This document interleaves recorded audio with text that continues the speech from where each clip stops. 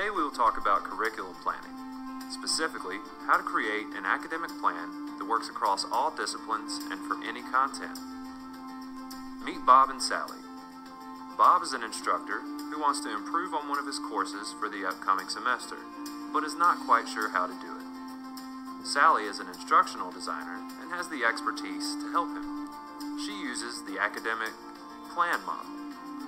Within this model, there are 5 main components, beginning with stating your learning objectives, defining your student population, sequencing your content, selecting your instructional resources and strategies, and assessing student learning and evaluating your own teaching practices.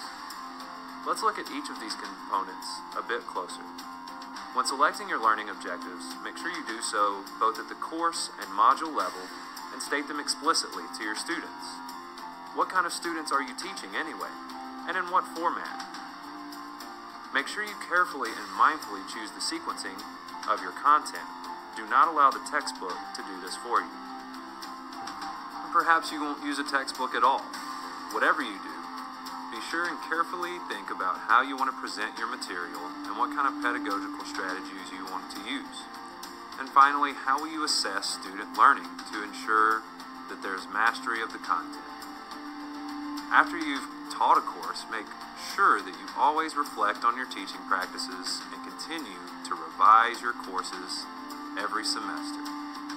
Again, here are the 5 components of the academic plan model.